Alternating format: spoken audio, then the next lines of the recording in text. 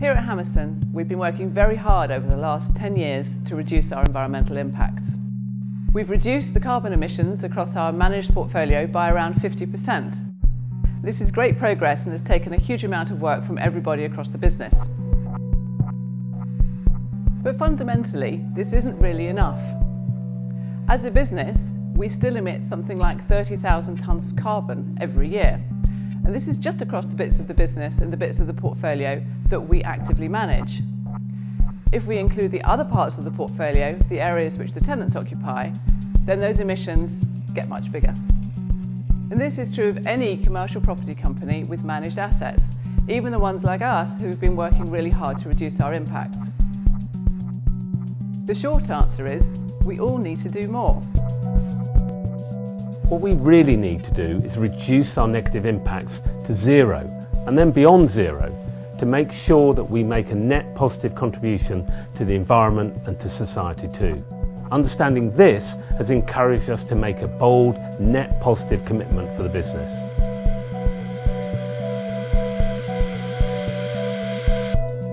Hammerson is committing to becoming net positive in the 4 areas where we have the greatest impacts and can bring about the most significant change: carbon, resource use, water and socio-economic impacts. And we're aiming to achieve this by 2030. Our net positive commitment is ambitious and will be challenging for the business. However, we are convinced that this is the level of action needed if we are going to generate the change that we require. When you bring a development together, you only get there by bringing many different parties, operators, contractors, suppliers together. And that ultimately is something I think that we are very good at doing. We've been doing it for many years, but ultimately net positive means that we're going to have to work those relationships even harder. And not just harder, but also form new relationships. So we have, in the construction world, for instance, we have very strong relationships with our contractors and our subcontractors. But ultimately, we need to go 1 or 2 steps below that to our suppliers and the suppliers that supply the subcontractors to get those relationships right, to make this a success. The ratification of the Paris Agreement on climate change underlined the seriousness of our predicament. Energy cost and supply, carbon pricing, air quality, extreme weather events, all these issues are key business risks in the short, medium and long term. The acceptance that we need to achieve less than 2 degrees of climate change this century is a warning to us all that we really need to do more, and we need to do it sooner rather than later. I think what you're seeing today is the start of something really transformational.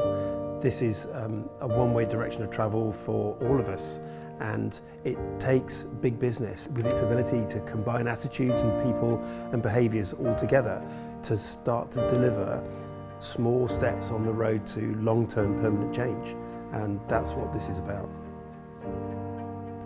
I think taking a leadership role in net positive is extremely exciting, not just because of the significant positive impacts this will have from an environmental and socio-economic point of view, but most importantly because it will be able to transform really the sector as a whole by leading the way, showing others who will hopefully follow suit.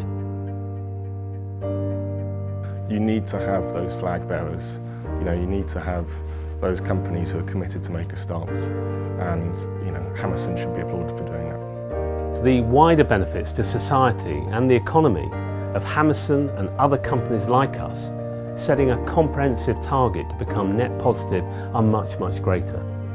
So an important part of this project is demonstrating what can be done and encouraging other businesses, particularly those in the real estate sector, to embark on a similar journey.